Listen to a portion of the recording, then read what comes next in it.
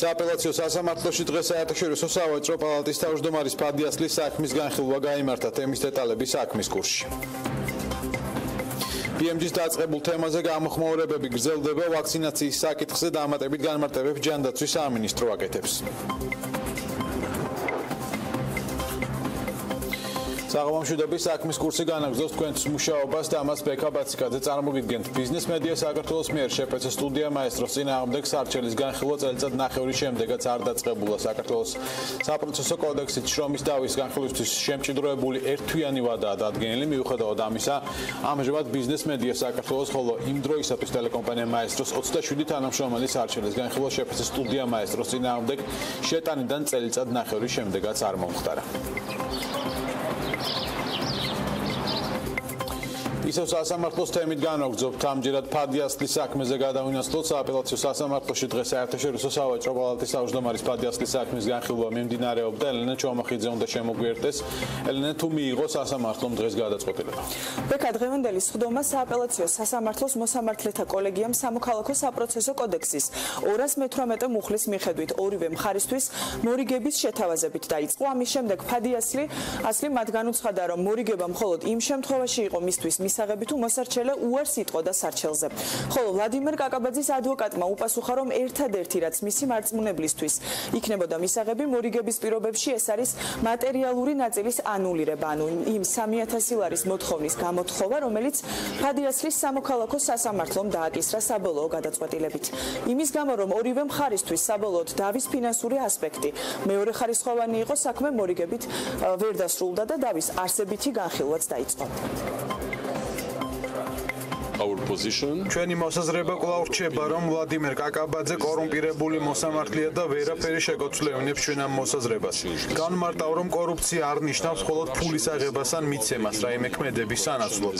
არამედ შეიძლება იყოს გარკვეული ზეწოლის ან თხოვნის შედეგად განხორციელებული ქმედება.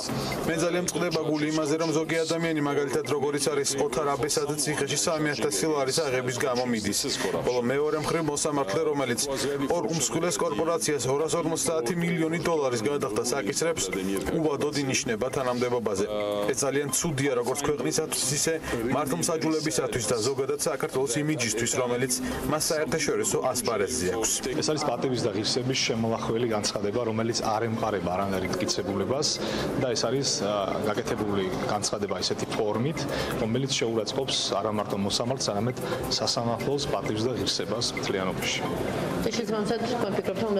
წესით უნდა დატოვოს, მით უმეტეს იმ ბოლო ფრაზიდან გამომდინარე, რაც ბატონო ფადიმ დღეს განაცხადა კვლავ, მან დაადასტურა თავისი შეხედულება მოსამართლის მიერ გამოტანილ გადაწყვეტილებასთან დაკავშირებით და ის კვლავ მიიჩნია კორუფციის შედეგად მიღებულად. მოსამართლეებმა მოისმინეს ადვოკატებისა და ფადიასლის არგუმენტაცია დავის საგანთან დაკავშირებით და ორივე მხარეს დღევანდელი პროცესის შემდეგაც იგივე პოზიცია ჰქონდა, რაც ადრე. ფადიასლი და მისი ადვოკატი აპელირებენ იმაზე, რომ კაკაბაძის კორუმპირებულ მოსამართლედ მოხსენიება მხოლოდ და მხოლოდ ფადიასლის მოსაზრებაა და არ შეიძლება მიჩნეულ იქნას შეურაცხყოფად ან დისკრედიტაციად, ხოლო კობა ბოჭორიშვილის მოსაზრებით საერთაშორისო სავაჭრო პალატის ხელმძღვანელის სიტყვების შეურაცხყოფს მის დავის ქვეშ მყოფს და ლახავს მის ღირსებას, ისევე როგორც ზოგად ჭრილში ლახავს ქვეყნის სასამართლო ხელისუფლების ღირსებას. მე იმედს ვიტოვებ, რომ სააპელაციო სასამართლო მხოლოდ და მხოლოდ ფაქტობრივი გარემოებებით იხელმძღვანელებს გადაწყვეტილების მიღებისას და არა ზარებით, რომელიც შესაძლოა მათი მისამართით განხორციელდეს. ბოლო რამდენიმე თვის განმავლობაში ზემოხსენებულმა უწყებამ ძალიან დიდი პროგრესი აჩვენა და ჩვენ სახეზე გვაქვს რამდენიმე ძალიან მნიშვნელოვანი გადაწყვეტილება მათი მხრიდან. სწორედ ამიტომ ვიმედოვნებ, რომ ჩემს საქმეზეც ასე გაგრძელდება და შეცვლილი იქნება ის გადაწყვეტილება, რომელიც სააპელაციო სასამართლომ გამოიტანა რამდენიმე ჩვენ ველოდებით 8 თებერვალს, ხოლო თუ გადაწყვეტილება არ იქნება ისეთი, როგორიც სამართლიანია ჩვენი გადმოსახედიდან, მაშინ ამ გადაწყვეტილებას ჯერ უზენაეს სასამართლოში, ხოლო საჭიროების შემთხვევაში სტრასბურგის სასამართლოშიც კი გავასაჩივრებთ. როგორც დღევანდელი სხდომის შემდეგ მოსამართლეთა კოლეგიამ განმარტა აღნიშნულ გადაწყვეტილებას ფადიასლისა და ვლადიმერ კაკაბაძეს შორის არსებულ დავაზე კოლეგია 8 თებერვალს წარმოადგენს და იგი სამოქალაქო საპროცესო კოდექსის 257 მუხლით იხმძღვანელებს. ბექა. მადლობა ელენე ჩომახიძემ გაგვაცნო ფადიასლის სასამართლო პროცესის საქმის დეტალები. BMG-ის დაწყებული თემა კი, რომელიც სავარაუდოდ სიცოცხლისთვის საშიში ვაქცინების გახარჯვას ეხებოდა. ამ თემაზე გამოხმაურებები დღესაც გრძელდებოდა. ამჯერად დამატებით განმარტებას ჯანდაცვის მინისტრი აკეთებს. ელენა გოგბერაშვილი განაგრძობს თემაზე საუბარს. ელენე საღამომშვიდობის გისმენთ. ბექა, ინფორმაცია, რომელიც აუდიტის სამსახურის 2018 წლის სამუშაო გეგმის გრაფიკზე დაყრდნობით გავრცელდა, საკმაოდ რეზონანსული აღმოჩნდა. გუშინ განმარტებები დაავადებათა კონტროლის ეროვნული ცენტრის ხელმძღვანელმა დღეს კი აღნიშნულ თემაზე დამატებითი განმარტებები უკვე ჯანდაცვის მინისტრმა დავით სერგეენკომ გააკეთა. მინისტრი უარყოფს ინფორმაციას, რომ ცოფის საწინააღმდეგო ვაქცინა, რომელიც 2016-17 წლებში 29222 დოზის ოდენობით გაიხარჯა ჯანმრთელობისთვის საფრთხის შემცველი იყო და პრეპარატს კანონმდებლობით ბაზარზე დაშვების უფლება არ ჰქონდა. გავრცელებული ინფორმაცია, რომ ეს ვაქცინა, ამ ვაქცინას არ ჰქონდა ბაზარზე დაშვების უფლება, არ იყო რეგისტრირებული და საერთოდ არალეგალური იყო და მხოლოდ კომისიის გადაწყვეტილებით მოხდა შემოტანა. ესეც არ შეესაბამება სიმართლეს ცალსახად, ეს იყო ჩვეულებრივად რეგისტრირებული 2015 წელს, არა მარტო რეგისტრირებული, არამედ ჯანდაცვის მსოფლიო ორგანიზაციის მიერ პრეკვალიფიცირებული. ეს ვაქცინა პოტენციურად საფრთხეს უქმნიდა ჯანმრთელობა, ადამიანების ჯანმრთელობას უქმნიდა საფრთხე. არც ეს არ შეესაბამება სიმართლეს, თუ პრეკვალიფიკაციას მოხსნის ჯანდაცვის მსოფლიო ორგანიზაცია, ეს არ ნიშნავს, რომ ეს ვაქცინა წარმოადგენს საფრთხეს. თუმცა შარშან 11 თებერვალს როგორც კი მოგვივიდა ეს შეტყობინება, ან უნდა შეგვეწყვეტა ვაქცინაცია, სანამ ახალს არ შემოვიტანდით, ეს დაიჭერდა სადღაც თვენახევარს და ამ თვენახევრის განმავლობაში უბრალოდ დავკარგავდით ადამიანებს, სოფით გარდაიცვლებოდა რამოდენიმე. მეორე გაგვეგრძელებია ისევ ამ გვეზრუნა ჩანაცვლებაზე. ჩვენ ვიზრუნეთ ჩანაცვლებაზე, რამაც დაიჭირა 5 კვირა და 20 მარტიდან უკვე ახალი ვაქცინით ვაგრძელებთ. თუმცა იმ პერიოდში და მანამდელ პერიოდშიც არც ერთი გართულება ამ ვაქცინას არ ჰქონია. ჯანდაცვის სამინისტროს ინფორმაციისგან განსხვავებული ფაქტებია მოყვანილი აუდიტის სამსახურის 2018 წლის სამუშაო გეგმის გრაფიკში. თუმცა როგორც დღეს მინისტრმა განმარტა, მას ჰქონდა შეხვედრა აუდიტის სამსახურთან და ყველა საკითხი, რამაც საზოგადოებაში აჟიოტაჟი გამოიწვია, დღის წესრიგიდან მოხსნილია. ჩვენ რა თქმა უნდა ქონდა კომუნიკაცია მთელი ამ დროის განმავლობაში სახელმწიფო აუდიტის სამსახურთან. მე დღესაც ქონდა შეხვედრა მათ ხელმძღვანელობასთან და მათ დამიდასტურეს, რომ ყველა კითხვა, რომელიც კი შეეხებოდა ამ საკითხს, მოხსნილი არის დღის წესრიგიდან. ჩვენ მათ ძალიან მკაფიო განმარტებები მივეცით და დღესაც დამიდასტურეს, რომ ეს საკითხი საერთოდ აღარ არის დღის წესრიგში. თუმცა ვაქცინაციის სახელმწიფო პროგრამას სწავლობენ ბევრი სხვა, მათ შორის ფინანსური პარამეტრებითაც. მინისტრს დავით სერგეენკოს ეჭვი აქვს, რომ იმუნიზაციის პროგრამის მიზანმიმართული დისკრედიტაცია ხორციელდება, თუმცა დავით სერგეენკო არ უშვებს ვარაუდს, რომ ეს მოდიოდა აუდიტის სამსახურის მხრიდან და მედიას მსგავსი თემების გაშუქებისას მეტის სიფრთხილისკენ მოუწოდებს. თუმცა ჩვენის მხრივ უნდა აღვნიშნოთ, რომ კონკრეტულად BMG-ის მხრიდან, რომელიც მედიაში ამ ინფორმაციის პირველწყარო იყო, ნამდვილად არ ჰქონია ადგილი იმუნიზაციის პროგრამის დისკრედიტაციის მცდელობას. ჩვენ მაყურებელს მივაწოდეთ ინფორმაცია, რომელიც მხოლოდ ფაქტებს ეყრდნობოდა და რომელზეც საუბარი იყო აუდიტის სამსახურის 2018 წლის სამოქმედო გეგმის გრაფიკში. მადლობა ელენე გოგბერაშვილი საუბრობდა საქმის კურსის ეთერში. განვაგრძობთ გადაცემას. დედაქალაქში 54 ობიექტის მშენებლობა შეჩერდა. თბილისის მერის განცხადებით, დედაქალაქის მასშტაბით სამშენებლო სამართალდარღვევების სტატისტიკა შემაშფოთებელია. კალადის განმარტებით, მერის ზედამხედველობის სამსახურმა სამშენებლო საკითხების მოწესრიგებაზე ზეპირსიტყვიერი გაფრთხილება მისცა 200-ზე მეტ ობიექტს 126 შემთხვევაში დაიწყო სამართალ წარმოება, ხოლო 54 ობიექტზე სამშენებლო სამუშაოები შეჩერდა. მისივე თქმით, მთლიანობაში ამ მიმართულებით საჯარიმო თანხის ოდენობა 627,000 ლარს შეადგენს. სამშენებლო სამართალდარღვევების სტატისტიკა, რომელიც მართლაც შემაშფოთებელია, 2017 წლის 20 ნოემბრიდან 2018 წლის 17 იანვრის ჩათვლით სამშენებლო საკითხების მოწესრიგებასთან დაკავშირებით ზეპირსიტყვიერი გაფრთხილება მიეცა 200-ზე მეტ სამშენებლო ობიექტს. უსაფრთხოების ნორმებისა და სამშენებლო პროექტის დარღვევებზე დაიწყო სამშენებლო სამართალდარღვევის საქმის წარმოება 126 ობიექტის მიმართ. დარღვევით მიმდინარე სამუშაოების გამო შეჩერებული იქნა 54 ობიექტი. სამშენებლო სამართალდარღვევებზე მიღებული დადგენილებით დაკისრებული საჯარიმო თანხის მთლიანი ოდენობა შეადგენს 627,000 ლარს. მარშალ გელოვანისა და სარაჯიშვილის ქუჩების გადაკვეთაზე ესტაკადა აშენდება. კერძოდ თბილისის მერია მარშალ გელოვანისა და სარაჯიშვილის ქუჩის გადაკვეთაზე ესტაკადის მშენებლობის მიზნით ტენდერი გამოაცხადა. სამუშაოებზე სავარაუდოდ 4,3 მილიონი ლარი უნდა დაიხარჯოს დაინტერესებულ კომპანიებს. სატენდერო წინადადებების წარდგენა 3 თებერვლიდან შეეძლებათ. პროცესი 5 დღეს გასტანს და 8 თებერვლად დასრულდება. ამასთან ტენდერის პირობების მიხედვით სამუშაოები წერილობითი დავალების მიცემიდან 180 დღეში უნდა დასრულდეს. სატენდერო მოთხოვნების მიხედვით კომპანიას 2015 წლის 1 იანვრიდან უნდა ჰქონდეს მსხვილი პროექტების შესრულების გამოცდილება.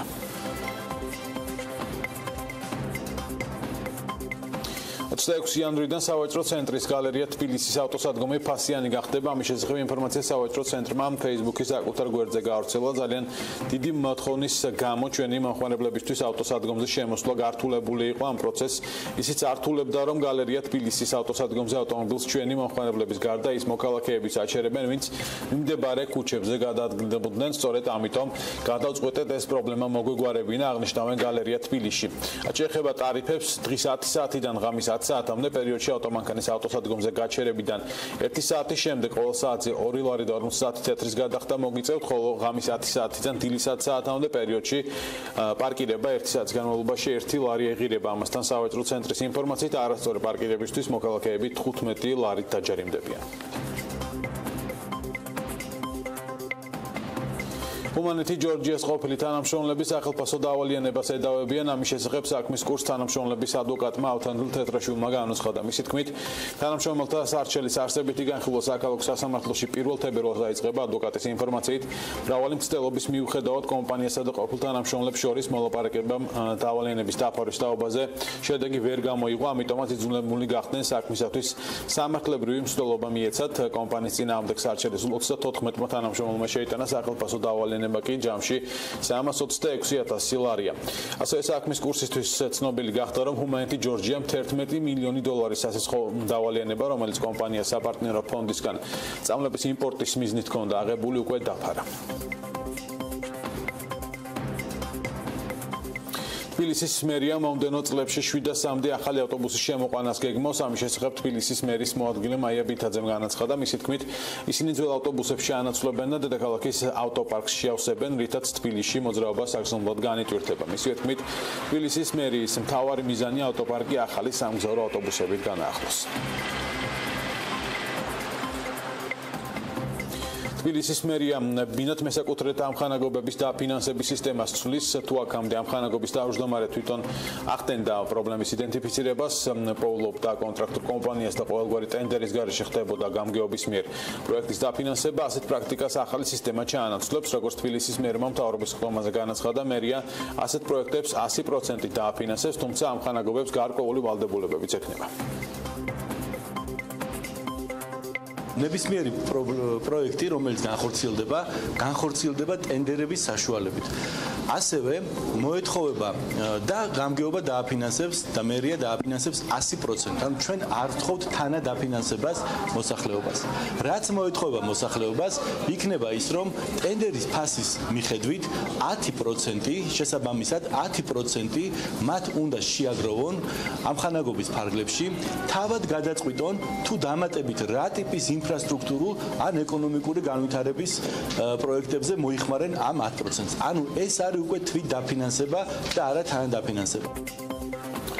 მეტროსადგური გურამიშვილი მიმდინარე სარემონტო სამუშაოების გამო მგზავრებს 20 იანვრიდან 15 მარტამდე ვერ მოემსახურება. დედაქალაქის მერიის ინფორმაციით 20 იანვრიდან ისეთი მასშტაბური სამუშაოები იწყება, როგორიცაა სადგურის ვესტიბიულის თაღების ჩამოხსნა და ჩაწნეხვა, დახრილი გვირაბის გაწმენდა, გალესვა, სამღებრო სამუშაოების წარმოება და ასე შემდეგ. ამასთან, როგორც მერიაში განმარტავენ, ამ პერიოდის განმავლობაში დანარჩენი მეტროსადგურები ჩვეულ რეჟიმში განაგრძობენ მუშაობას. გურამიშვილის სადგურს კი მატარებლები შეუჩერებლად გაივლიან. შეგახსენებთ 2018 წელს დამატებით 10 მეტროსადგურის რეაბილიტაცია იგეგმება.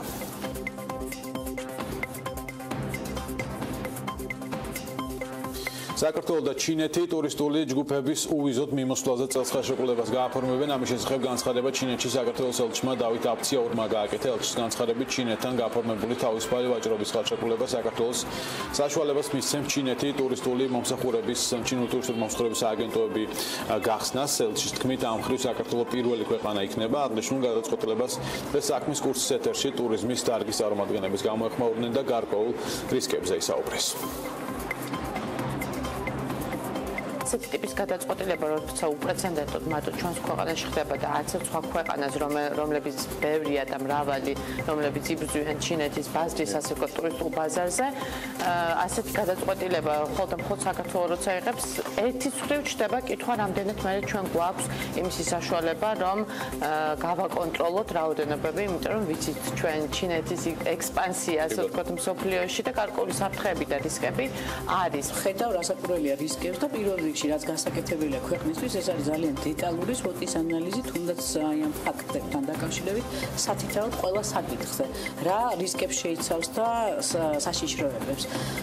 არ მგონია რომ ქვეყანავისთვის მზად იყოს, აუცილებელი არის მონიტორინგი, რომლისთვისაც ნებისმიერი შემოსული იგივე ჩინელი ტურისტი როგორც სადმიდის, რატომ მიდის, რა ვადით და ასე შემდეგ, ეს ერთი კომპანიები ამას ნამდვილად ვერ მოერევიან, კერძო სექტორი და ამისათვის საჭირო არის იგივე თუნდაც უშიშროების ძალიან ძლიერი სამსახური, მონიტორინგის და მე ვფიქრობ, რომ საქართველოს ამ შემთხვევაში რაღაც თითქოს ექსპერიმენტს ვატარებთ, იმიტომ რომ პრეცედენტი სხვა ქვეყნებში ამისი არ არსებობს. ისევ ჩინელ ტურისტებს მინდა დაუბრუნდე.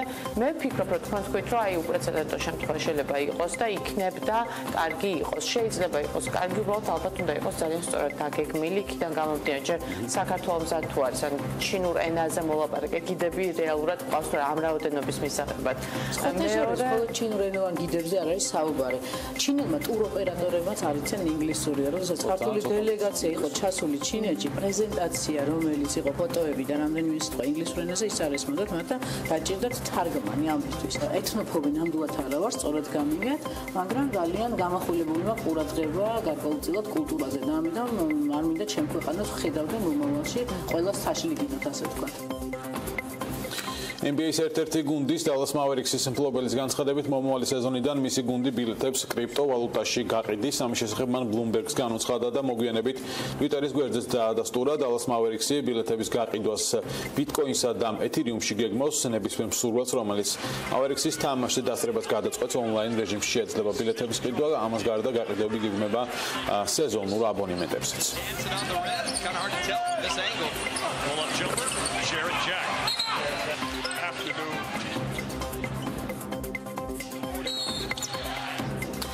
Უცხოეთის სიახლეებით განაგრძობთ გამოშვებას, რომელზეც დღეს ლევან თაღიაშვილმა იმუშავა. კომპანია Apple-მა გადაწყვიტა გადასახადების გადახდა კვლავ ამერიკაში. გააგრძელოს ჩინეთი კი მხოლოდ 2017 წელს რამდენიმე მილიონი, ჩინეთმა კი 2017 წელს რამდენიმე მილიონი სამუშაო ადგილი შექმნა.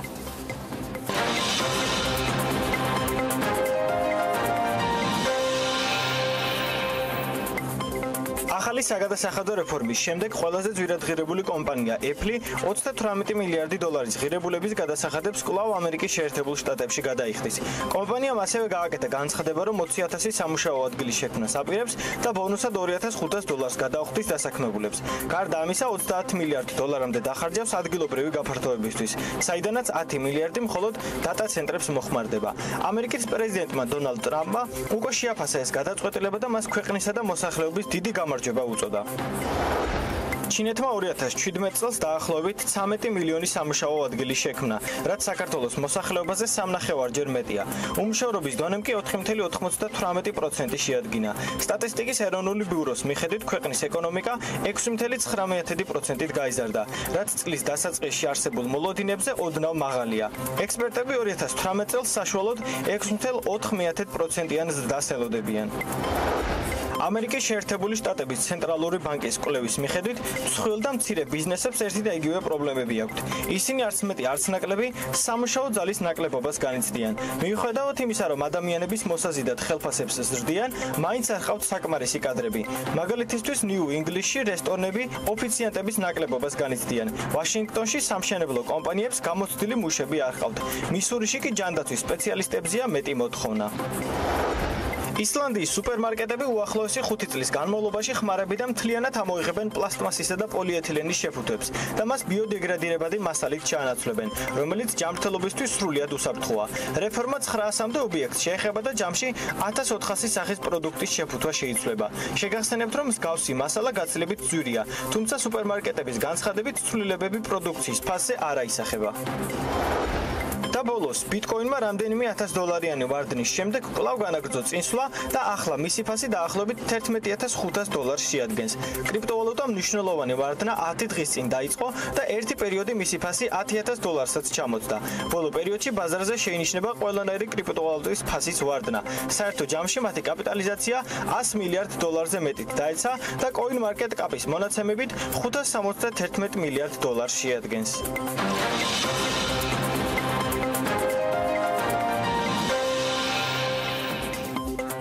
საქმის კურსი დღეს ამი დასრულებულია. ხვალ შევხვდებით ერთმანეთს. მადლობა რომ გვიყურებთ. დროებით.